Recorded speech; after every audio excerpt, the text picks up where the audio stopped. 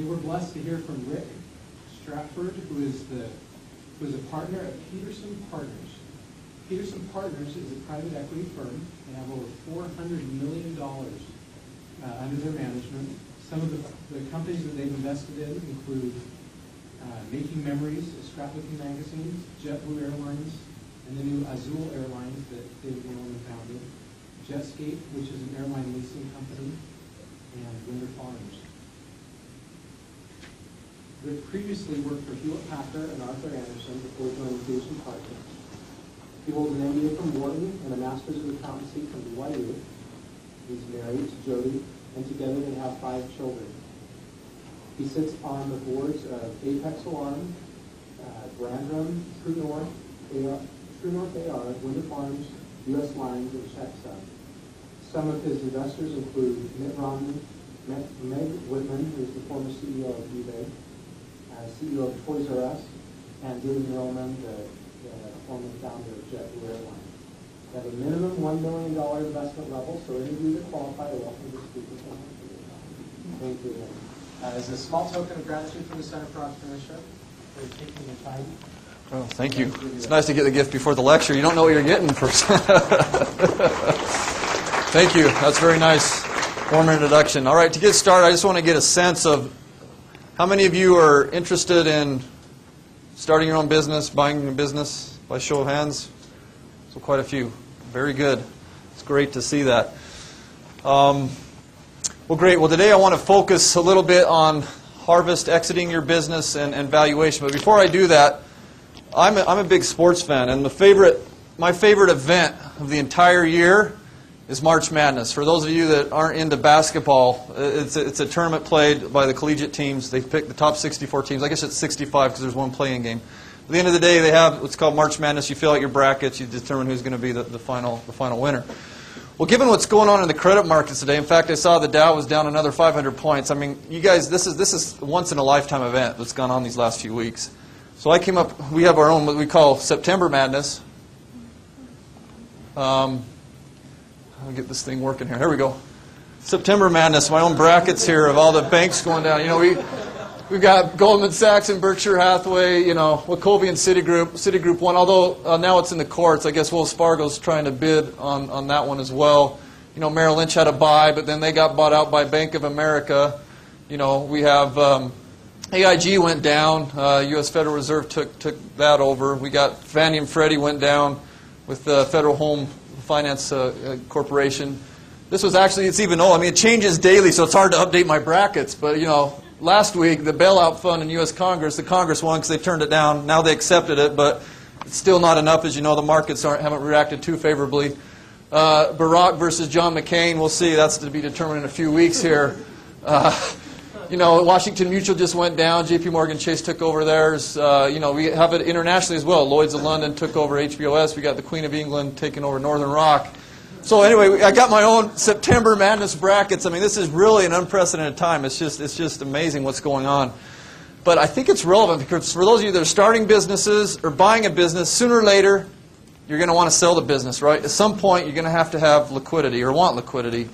But I think a lot of you probably don't think about that as you're developing your plans, but I think it's important. So again, I'm going to focus on when it's time to sell, the harvesting, and then some valuation metrics of what we look at on my side of the table. Again, I make investments. We've made investments in probably 70 different companies since I've been with the firm since '99.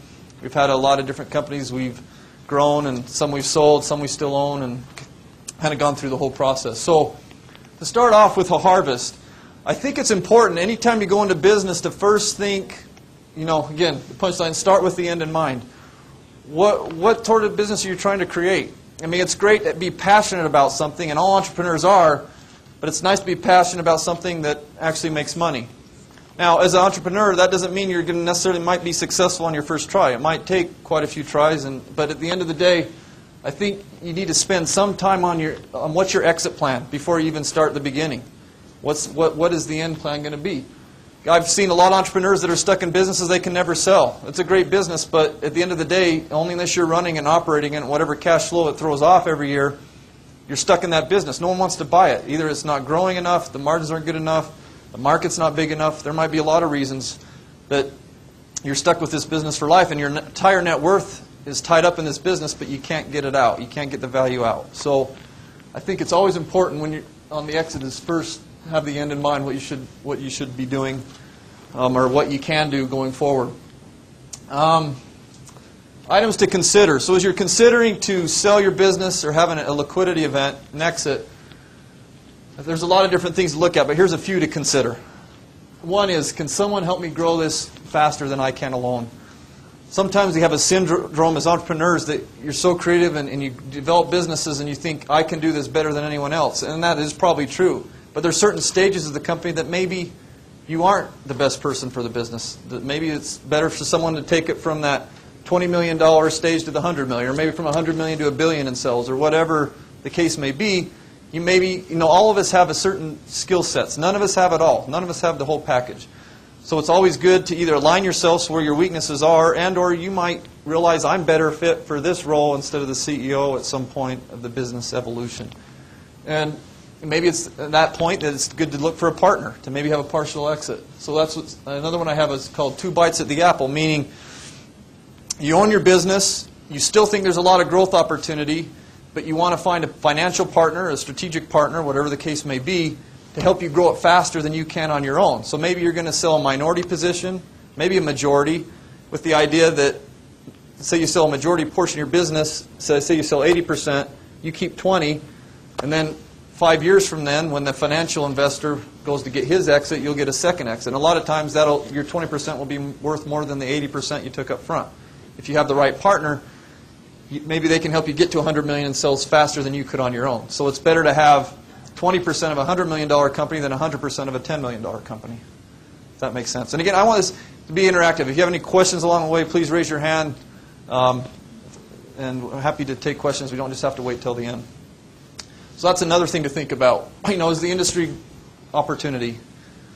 Nothing lasts forever. Even the U.S. economy. Other countries are catching up to us, and now what's going on in Wall Street? Wall Street doesn't exist anymore. The traditional Wall Street is evaporated. Who would have thought that? I had friends coming out of business school, their entire net worth is tied up in Lehman or Bear Stearns or what have you. And when they get, these investment bankers, they get their bonus checks at the end of the year. A lot of times as you get more senior, it's not in cash, it's in equity. They pay you in stock, and you're handcuffed and you can't sell it. So you got all your net worth tied up in this stock that went from $100 down to a penny a share. It's not a good scenario, but it can be similar as a business owner. You put all your sweat, hard labor in for 10 years, 15 years, you now have an asset, and all your net worth's tied up in there. It might make sense to diversify a little bit. Take some off the table, even though there's still growth opportunities, and get a partner. So that's something to consider. Market factors. What are the multiples? In the heyday, right, because the credit was so easy, people were getting monster multiples on their business. When I say multiples, as a multiple of your cash flow, or what we term EBITDA in the business. So, sometimes you're getting 10, 15 times. It's unprecedented. If someone's going to pay you that much money, maybe it makes sense to pay it, because no matter how well you do the next 15 years, you're never going to get that type of money. So maybe it's the time to take some money off the table. Another one, how long do you want to be in it? You have to realize that if a financial buyer comes in to buy your business, a lot of times they're making a bet on you just as much as they are on the business. So you've got to realize that you probably aren't going to get 100% out up front. Now, if you're selling 100% of the business, that's one thing. But as a partner, let me say, I'll pay you that amount, but you're going to have to roll up 10 to 50% of the amount you own, meaning I'll cash you out at half, but the other half still stays in the business. And then you'll cash out that other half when I cash my portion out. So if your timeline comes close, I want to be out in 2 or 3 years, you might need to start today, because it'll probably take 2 or 3 years as you roll some of your equity till you're all the way out. So another thing to consider. And then again, diversifying your risk. For those of you that put all your tuition money in stocks over the last few weeks, you probably have nothing left to pay for tuition next semester. So it's always good to diversify, right? Some bonds, some money market, it's always good to diversify. And when you have all your net worth tied up in one property, that's always a smart thing to think about. So considerations. Do I sell 100% of my business, or do I partner with somebody? 100% sale is kind of like selling your house, right? Whoever's the highest bidder, and they're going to get it to a degree. But at the same time, I found a lot of entrepreneurs, they really care who buys their business. This is your baby. You've grown it. All these people you've hired are dependent on you for their living, and it's kind of like family. So you want to make sure you're selling it to somebody who you think will continue to do the strategy that you did, or maybe you don't care. Some people don't care, but at the end of the day, it's something to consider. Do I want to have someone come in as a minority partner or majority? The moment you sell control of your business, you realize that you're not calling the shots anymore. I mean, whoever has 51%, at the end of the day, if things aren't performing, you're let go. It's kind of, it's just like sports, the same thing. If football team's not winning games, either the head coach has to go, or the offensive coordinator gets fired, or the defensive coordinator gets fired. There has to be change. Well, it's no different in business. Things are either performing or they're not. If it's not, there's usually changes. And once you're not in control, you can be let go. But on the other hand, if it's with a good partner, maybe that's the exact right thing to do. So all things to consider. Existing team versus new team, kind of what I talked about just a moment ago, whether you're the right person or somebody else, and they can bring in another team that helps you grow it quicker. If you're going to sell or exit, who's your partner? What's their network? How are they going to help me grow my business? How are they going to be a value-added partner, or am I just? I mean, their money is just as green as the other guy's money. So if it's just the money, you got to do your homework on who you're taking the money from. I mean, and how are they going to help you grow your business, and do your due diligence on them, just like they do you. I mean, when I go to invest in a company, I spend at least 3 months digging into the business, looking at the financials, talking to customers, looking at the business model. Really digging in. Checking references on the management team, making sure that I'm backing an A+ team here, where I need to, all those sorts of things. But I find a lot of times business owners and entrepreneurs aren't doing the due diligence back on me, right? I mean, am I a good person? What's my track record? What happens when things don't go so well? How do I behave? How have I treated the other CEOs? I mean, you want to know who you're getting in bed with here if you're going to partner with them. Make sure that they align with your integrity or your strategic vision and all those sorts of things. You need to do your own due diligence on them. Board fees, management fees, closing fees. Unfortunately, this is a bad part of my industry. Thankfully, we're the 1% that doesn't do these sorts of things, but a lot of them do. I mean, they're getting rich off, okay, I'll invest in your company, but I'm going to charge you $1 million a year to sit on your board. When you go to sell your company, I'm going to take 1 or 2% of the sales price. When I come in, I'm going to do the same thing, and that all comes off at the top before you see it, anything. So I'd rather plow all that money back in the business, and we all win together. But unfortunately, 99% of the industry out there, that's what they do. So you got to think through those sorts of things. This is one that happens a lot too. That's unfortunate, but a lot of times you'll go to sell your business, and you're only focused on who's going to give me the highest value versus who's going to be the right partner. And a lot of times, so someone offers you $100 million. The next bidder is 95. The 95 bidder, though, turns out to be a very good partner. They're honest up front, and then you have someone else that isn't. Then it comes, a week before closing, where you're basically already cashed your check in your mind, and maybe you've already spent it. And they say, well, I said I was going to pay 100, but it's really 85. No, it's really 80 million. I mean, they'll change the deal right before closing. So, which I have termed salami slicing, which can happen, or they might not follow through.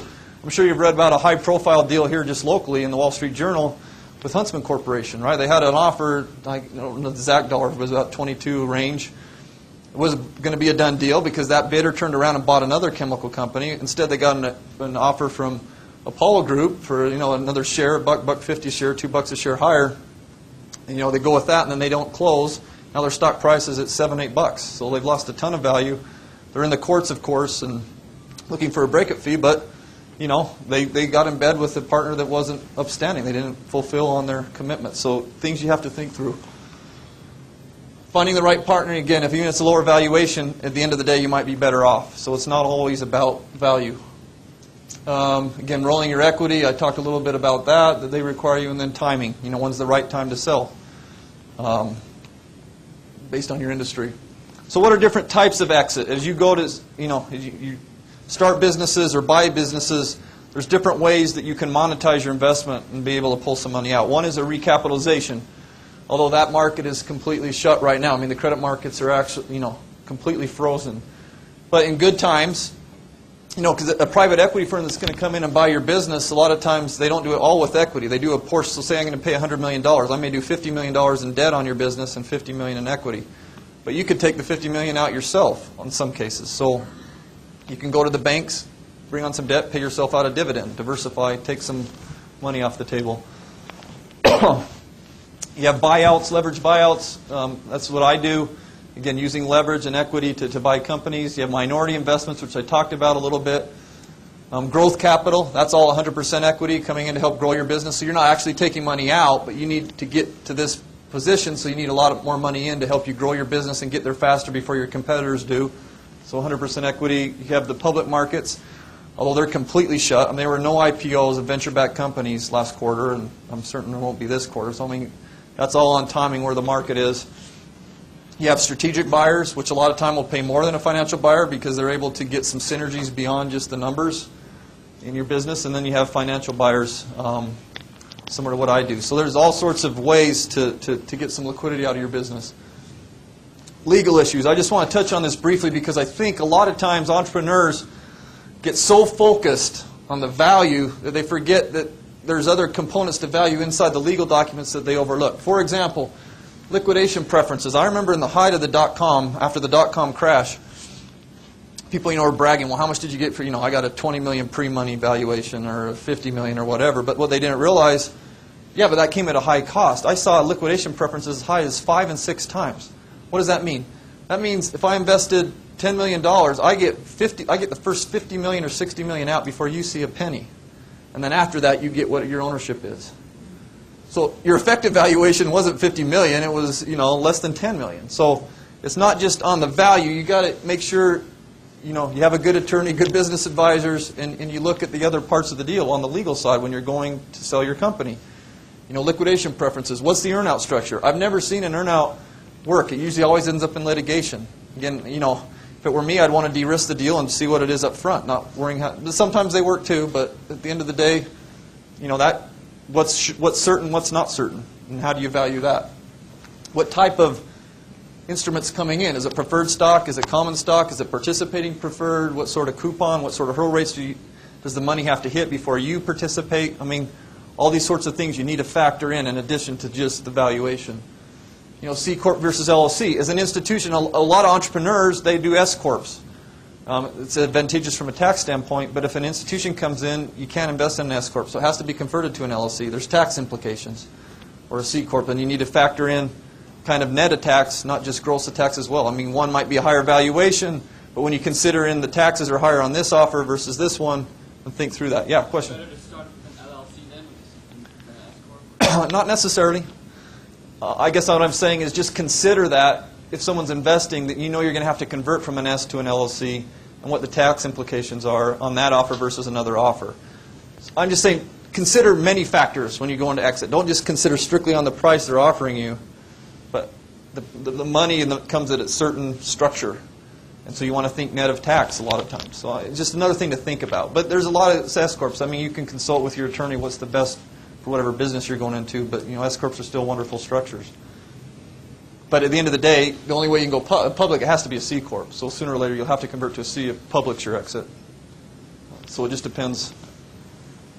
Control. Are you willing to give up control or not? Is that something you're willing to do, or do you want it to be minority? Someone else calling the shots. Piggyback rights, demand rights, co-sell rights. I mean, these are all sort of legalese terms, and I'm not going to go through all these, but just I want you to think about that there's more to selling your business than just the price offered up front.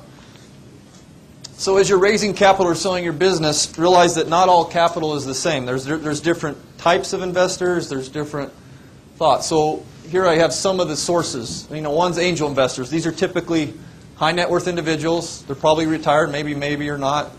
And they're mostly investing in you. Because a lot of times your plan isn't to a stage, it might be pre-revenue, it might be, whatever, but they're making a bet on you. They trust you, they think you're an A-plus person, they think you're going to be a winner because the plan, although it sounds good and the rest, it hasn't been proven yet. And those are typically, you can go to the friends and family and angels, seed capital. I mean, those are one sort of type of investors. Then you have senior lenders, of course. Once you have profits and ability to have cash flow or assets, you can leverage that with a bank and that's cheaper money than to take it from a private equity group like me. It's lower risk, but harder to get in the early stages. But that's a way to get some money. Mezzanine debt. So that's usually on top of the senior. It's more expensive than senior. So senior, you're going to maybe pay a single-digit interest rate. Mezzanine, you're probably at 12 to 14% interest rate plus warrants.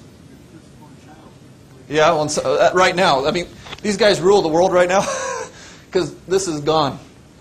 Now, that will change tomorrow, and what happens, like every cycle, they get too greedy, they want too big of an interest rate. If they'd just be smart and stay in the teens, they would dominate. But instead, they try and get in the 20% range, and then pretty soon, senior lenders take all the business back. I mean, it's a cycle they always go through. But that's another form of financing.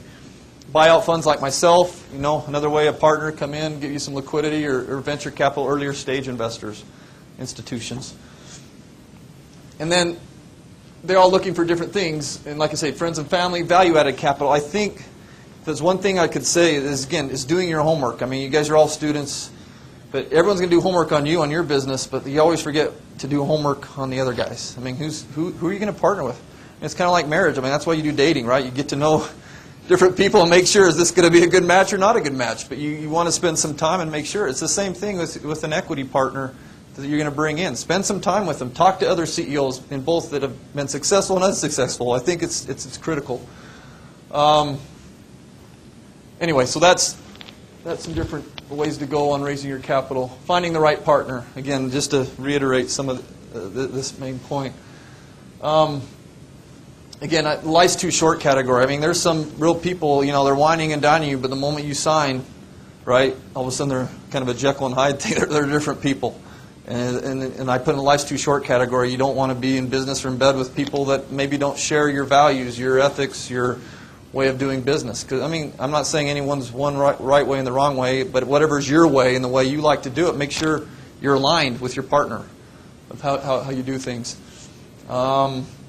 Integrity and honor commitments. I mean, this just happened to me a week ago. One of my good friends is the CEO of a company. He was in a situation where the equity firm is a group out of Boston. I won't name the name. Their investment, because they overpaid back a couple of years ago, they paid way too high of a price. They put a ton of leverage on the company. The company slowed down, so it was underwater. The equity is underwater. The mezzanine debt's underwater. The senior lenders are now in control, calling the shots, and they're going to probably take 50 cents on the dollar. Well, the equity group promised him this big payout based on whatever it sold for, but, it came to the 11th hour, they reneged on their commitment. They didn't honor their commitment, and, he lost hundreds of thousands of dollars. So, I mean, you just, who are you going to be with? I mean, you want to make sure they're upstanding people, because there are some people that aren't. Although that's hard to imagine here at BYU. The rest of the world doesn't think the way students at BYU think. What are some things to evaluate? Who is your partner? What's the experience? How are they going to help you out? If they've done a lot of deals, how are they going to help you grow your business? Are they trustworthy? Are they respectful to you? Are they creative and agile? Investment amount? Flexibility around harvest? Sometimes, for example, we sold a company, and the CEO, his request was he wanted to be able to run his business on his own by whoever we exited to, and not be someone that was just every day telling him how to do things. That took the right partner, because most people would say, I'm going to hire an investment bank and get the highest price possible. In this case, we probably could have gotten more money if we'd gone that route. Instead, we sold to this other company. It was still a fantastic return for us. And this CEO, I'm sure the next deal he does, or the next two, we're going to be the first phone call. I mean, I think we did what was the right thing for him and the business. It was still a good return, but, not everyone's going to be like that. They might sell to whoever, when they're in control. It might not be the person you want to be with as you continue to run the business. So, a lot of things to think through. So, any questions on that? I'm going to move to valuation for a minute if there are any questions on exit. Okay. Great. Well, given that I went to business school at Wharton, I have to bring up some numbers and some formulas. It's just in my DNA. But valuation basics, for those of you who haven't been in finance, at a simplistic level, you have the debt holders. When you have your business, you have any debt. Obviously, the first dollar's out. It's the lowest return to return. But if you're going to sell, they're paid off first, because they have, a lien against all your assets, your inventory, your cash, your receivables, etc. And then whatever's left over is the equity, and whatever you own, that's you take home. Another way to look at it in finance, say the net present value of the unlevered cash flows at weighted average cost of capital. One way to value it. Academia likes to say, what's the value of the levered firm? But at the end of the day, what everyone uses, even though it's not the best necessarily, is enterprise value or a multiple of EBITDA, which we'll get into here in a minute. So how do they value it? Well, you've learned, certainly in your, yes? I thought a question about cap rates and how do you go about cap rates? The weighted average cost of capital type, or cap rates? Yeah, it depends. Kind of, up to a lot of people. I'm just wondering what cap rates. Well, cap rate's usually associated with real estate investments more than what I do. And what I do, we're looking for a certain internal rate of return on our money. And if we don't believe, the 5-year projections, we usually take what the management team gives us, and we'll handicap it some because, management teams are bullish, which they should be, but we found that they don't always necessarily hit their numbers. We'll come with a base case which we think is reasonable with growth rate, margin improvement, all the rest, and discount it back to say what, to hit the internal rate of return. We like to get at least 30% on every deal we do. Some will do much better than that. Some will be a 0. But at the end of the day, we want to be in that range. Mezzanine debt, you're going to be in the teens, high teens, low 20s. You should be in low teens is the more standard. Bank debt, you're in the single-digit rate.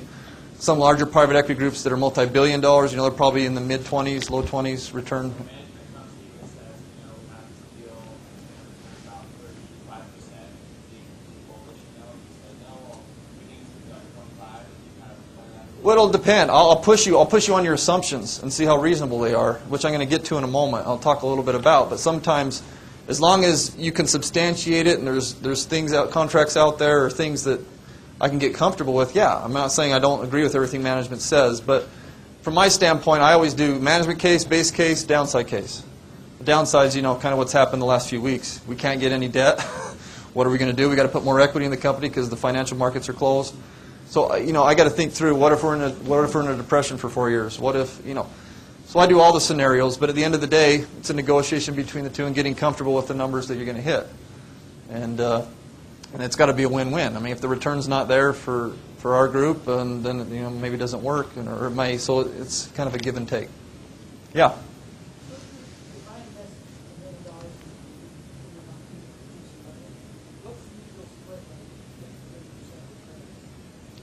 Well, private equity is different from growing, but the typical private equity industry would say you raise a pool of money, you return their capital first plus an 8% IRR, compounded internal rate of return, and then the typical fund's an 80-20 split. Ours is 75-25 because we have a very strong track record, but that's usually how private equity works. But the nice thing with private equity, it's based on actual liquidations and money coming out. Hedge funds, which I don't know if some of you are going to Wall Street, the hedge fund market, they mark whatever they say it's worth at the end of the year, which is really silly because it's paper profit. It's not realized. Whereas private equity is based on realized, the dollars that actually came out. Then usually there's a management fee on the fund to cover overhead while you're doing the investing. So that's a typical structure. So getting back to any other questions quickly? Okay. So again, academia would say, well, how do you value my business? Well, it's the summation T equals 1 to n of the cash flows in time T divided 1 by the interest rate. Take all those cash flows, discount them back. That's what your company's worth today. Or the Gordon growth model. The cash flow is a 1 plus the growth rate divided by the interest rate minus the growth. But on Wall Street, this is what everybody in practical uses. It's just simply EBITDA times a multiple. And for those of you who aren't familiar, EBITDA is just simply earnings before interest, taxes, depreciation, and amortization. Basically, what's the amount of cash your business throws off every year? And then usually a multiple of that is how they value your business in reality. Different industries get different multiples. If you have a higher growth rate, you're going to get a higher multiple. If you're a bigger company, you're going to get a higher multiple. You always have the benchmark of the public markets. They're trading. People are trading every day. But if you're a private company, it's going to be at a discount to that. And if you're a lot smaller, it's going to be lower. But it gives you an idea of what your company might be worth. So again, discounted cash flow is a method, multiple of EBITDA, the VC method. So if you're early stage, the VC method would say, okay, we think you'll sell at this price in 5 years. We want to get X amount of money to get our return of whatever it is, 30%. We know you're going to go through 2 or 3 rounds of financing to get there, and we're going to be diluted in every round, so we need this percentage of your company today. And so they back into it. That's another way VCs do a valuation. This is a lot of art more than science a lot of times. Again, you use the metrics and the rest, but at the end of the day, it's a negotiation, and it depends on who's interested in the company. Competitive bidding. If you have 2 groups interested in you and you like them both and you're equally comfortable with either one and it's kind of like 2 people bidding on your house, right? If they're both, whoever wants it more will pay more, and so it's all a negotiation at the end of the day. It can be, depending on what situation you're in. Of course, you can use comparisons of competitors, public and private comps, to get an idea of what your company's worth. And then strategic reasons beyond financial reasons. There's always once in a while this outlier where the financial buyer will be here at certain returns, and you have some strategic but they got to have this, and they're willing to pay a ton of money for it, well beyond what it's worth. And that's an outlier. And then if you're in that position, very good for you. Hopefully that happens if you're selling 100%. So going back to where you asked the question about assumptions and your management case versus my case, here's where I see a lot of times where the management team kind of gets tangled a bit as I probe and dig into the model. One, first of all, what's your go-to-market strategy? You better have that nailed. You come in to sit and talk to a group to raise money or to sell. You got to know exactly, especially if you're early stage, how's that work? What is your go-to-market strategy? And have it clearly delineated. Single unit economics. A lot of times, at a top level, it makes perfect sense. We're going to make all this money. We're going to grow at X. And then all of a sudden you back and say, wait a minute. If you really do that, your company is going to represent 1% of the GDP of the United States. Impossible, right? The only company that's even, I think Walmart's 3% of the GDP. But they're a monster company. How in the world are you going to be that big? It just doesn't make any sense. If you look at the single economics of the store, the individual store from the ground up. A lot of people like to do the top down, but you also need to look at the economics from the ground up. Your fixed costs. A lot of people say, okay, they're going to stay constant as we grow and we get over this hurdle. They're never going to ramp. And that's true to a degree, but a lot of times you got to add people when you grow. And so people miss a lot of times. You're going to have to add more infrastructure and a lot of things as you grow that people don't bake into their models. They underestimate. Growth estimates, same thing. Yeah, if every business can grow at 20% a year and 30% margin, of course it's a good investment. It's a phenomenal investment. Everyone loves to own that. But, at the end of the day, how are you going to grow that much more than the GDP growth rate in a mature industry? Well, it doesn't make a lot of sense. Now, if you're in a growing industry, yeah, it can. But how long are you going to sustain that? Every industry goes through a phase. At some point, it slows down and it matures. And you can't have 30% growth rate forever. And benchmarking as well. What are your benchmarks to other businesses, and how does your business compare to others? So a few questions as you're going in to talk to venture capital firms that you're going to be asked. You better be prepared to answer. Okay? I call them the 7 deadly questions. 1, your customer is who? You better know who your customer is, why they're going to buy your product or your service or whatever you do that you bring up. Which competitors keep you awake at night? I don't care what industry you're in. Don't be naive to think you're the only one that's ever thought of this idea. That's fine. It's fine that other people thought about it, but how are you going to be different than the others? What are your competitive advantages? How are you going to build that moat around your business that are sustainable competitive advantages? I want to know that. Yes? What data is sufficient for the first question? They ask you your customer, or you walk in the survey, what is the rating? Well, I think you need to understand, not necessarily surveys, but to know exactly what your service is and who your actual customer is and why are they going to buy it. Now, obviously, it's helpful if you have contracts and you actually have a few customers, but you're not yet profitable. There's different stages of any business in their evolution. But when I quiz you or anybody, not just, do you really understand who they are? Or have you just kind of anecdotally talked to, Aunt Martha and your girlfriend and a few people? Have you done some research on it? Talk to other companies in the space, competitors. Do you really understand? Yeah, it's helpful if you have surveys, if you have some data on spending patterns, and there's all sorts of things. It depends on the business, but you really, if you come in and haven't thought through that, that's not going to come over too well. Growth, how big, how fast? At the end of the day, it's got to be a win-win, right?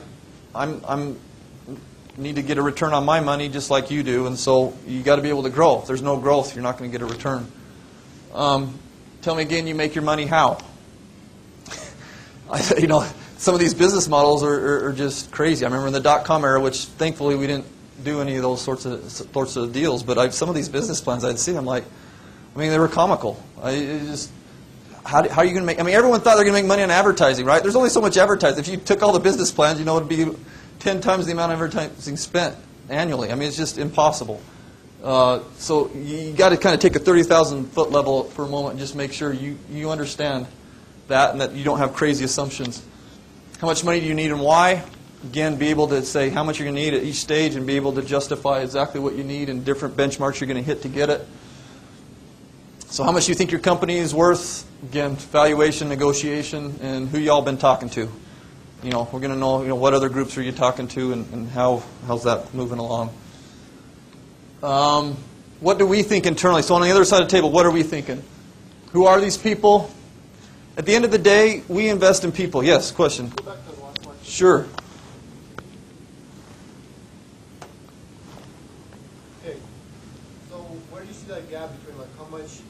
need versus how much company is worth. I mean, you won't give us more money than the company's worth, right?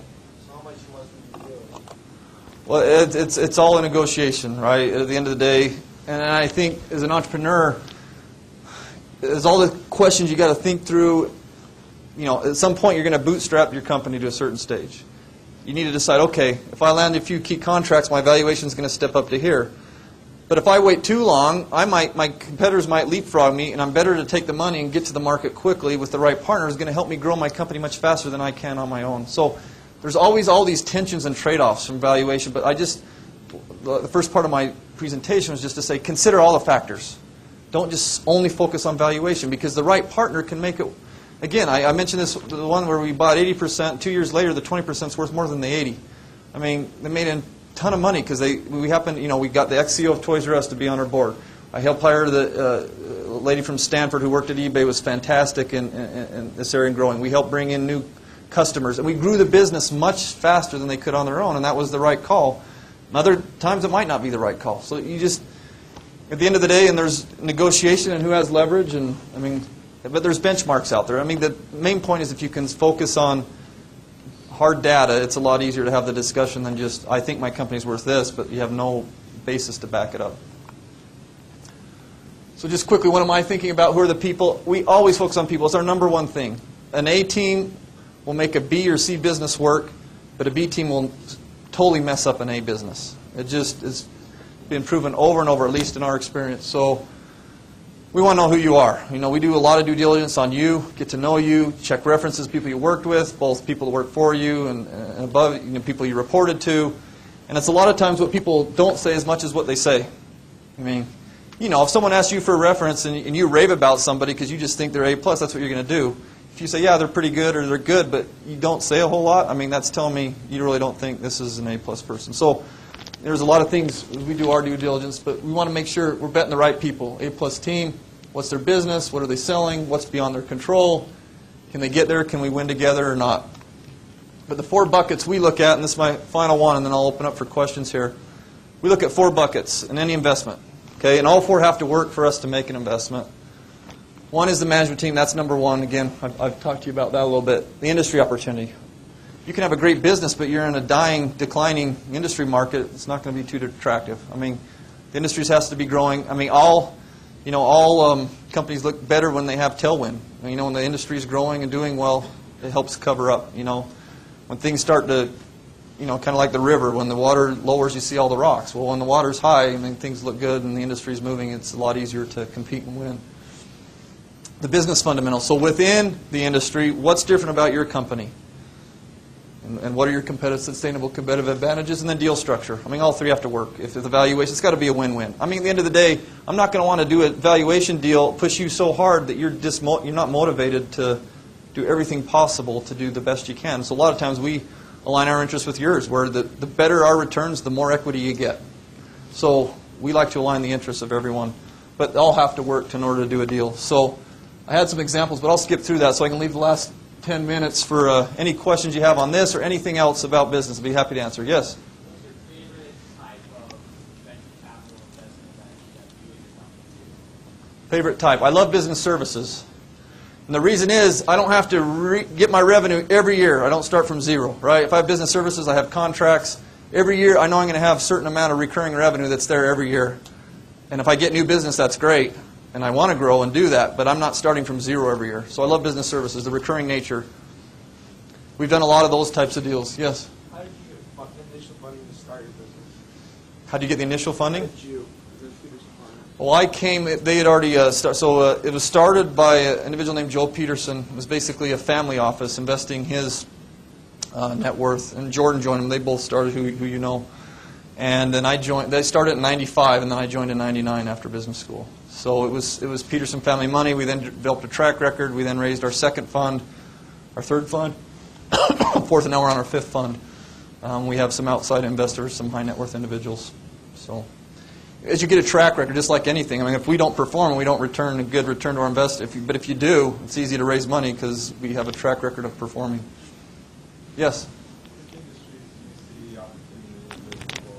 I think there's a lot of opportunity in energy. I think In fact, we have an investment, one you might know here locally, Energy Solutions is one of our companies that we took public last year. I think there's a lot of opportunity there. I just don't think, the fossil fuel-based, there's going to have to be some sort of nuclear like they have in Europe. I just don't think we can meet all the demands. And all the green initiatives, which are great, still can't ever produce the amount of demand needed. So I think there's a lot of opportunity in energy. I think healthcare has always went out there. We like healthcare services. I think there's a lot of opportunity on that side. So those would be the two I'd say. Yes?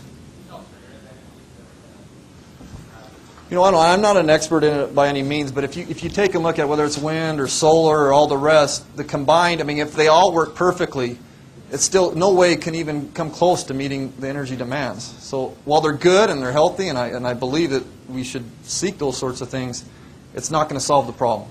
Really, nuclear is the only one that can get you there quickly, and I think it's safe and clean. It's just because of the past, people have had, they had these accidents and different things, but the technology today is completely different what it used to be, versus the Chernobyl accident in Russia that happened before. It's not like that anymore. France is almost entirely powered by nuclear. So, but I might be wrong, but that's, yes? What did you do right after college? What was your first job or adventure? College. So I graduated from here with a master's in accounting. I then worked for Arthur Andersen for 3 years. The old Arthur Andersen, it doesn't exist anymore. At the time, they were one of the public accounting firms. They were actually it was a great firm. It was kind of one of the ones I wanted to go to. And then the Enron scandal basically brought the firm down after I had left. I then went from Arthur Andersen to business school at Wharton, and then from Wharton I came directly here. I've been here since '99 at Peterson Partners. Is there the importance of being an A-plus person on the team? You look so much at people. What's the best way to become an A-plus person? Well, I think as you're working with people, it's making a difference and doing so. Have people to talk to and speak to specific things you've done. Right? Obviously it's nice to have, you're a good upstanding individual and maybe your ecclesiastical leader might say this guy is a good guy, but it's not that as much as, what have you done? What have you performed? How did you perform in good times and bad? When things got tough, did you bail on the project or did you find a solution to fix it? As you get more, obviously when you're younger you have less of that, but as you do other jobs and things, you'll have people that, you made a difference. You did something that out of the ordinary. It's that sort of thing. Talking to people and then getting to know you better. Everyone's at a different stage of their careers, but having a track record and confidence, it's how you communicate. That exudes confidence, or doesn't it? Are you how you interact with the group as you're talking through or going through meetings, and as you have a curveball, how do you react to that? Or you have too big of an ego, or are you willing to realize you might not know everything and say, I don't know that. I'm glad you brought it up. I'm going to dig into that and get back to you. It's hard to put it into one bucket, but there's a lot of different angles that we look at. Yeah. Personally, at Peterson Partners, are you kind of good cop or bad cop when it comes to new guys and new investments? It depends on the deal. How we work it is one partner takes the lead on a particular deal. It's very collegial. Everyone has input, and we have an investment committee meeting, so everyone has to be unanimous consent in order to do a deal. But yeah, sometimes I'll use my partner as a bad guy, even though it's just me. I'm just saying it's a bad guy. That's just part of doing it, because I have to preserve the relationship. If I'm the lead, I'm never the bad cop, because at the end of the day, you're going to be my partner, and you're the guy I'm backing, and I want to have a good relationship with you and have the high trust and the rest. So I'm always going to use somebody else on something like that. Now, if I'm not the lead, then maybe I'm the bad guy for somebody else. So relationships obviously very important, but that happens in a lot of negotiations, certainly. Any other questions in general? Yes? What's the best approach to breaking up a bad business relationship, partnership? There's not a lot of easy solutions. In fact, the individual introduced me, and he's left. He's in a similar type of situation with a 50-50 ownership. If you ever do a 50-50, in my opinion, partnerships are the absolute best relationship on earth if they go well. Think of marriage, think of certain partnerships, but they're the absolutely worst. If there's no trust and communication breaks down, they can be the absolute worst entity to be in. So if you're entering a situation, a bad relationship, first of all, if your 50-50 partner is always trying to do a buy-sell agreement, well, that means you kind of have this button you can push you can get out. Otherwise, if you don't have that, you can be landlocked forever. You always disagree and no one can ever get out. So a buy-sell agreement, make sure if you ever do a 50-50 partnership where no one has control, have a buy-sell agreement. But at the end of the day, it's all about how much you value that relationship and what you're willing to. I've seen a lot of partners where they pay off a partner much more than they're worth, but just to preserve a relationship, it might be worth, more than they're actually entitled to. But it's kind of a personal decision. There's a lot of ways to do it, but I guess the big one again, if you're not in control, and it's a 50-50, make sure you have a buy-sell, because otherwise you could be stuck in your business forever. It has a lot of value. You never can get anything out because you disagree on everything, and the company doesn't go anywhere. If you're in control, you can always do whatever, you're in control. You can make the decisions. You can force, so. I know it's a bit of a vague answer, but there's so many permutations of that question that it's hard to, it depends on the circumstances, I'd say. Another question back here? I thought I saw. Any other questions? In general? Well, great. I thank you for coming. Hopefully, good luck with you in buying your businesses and growing businesses.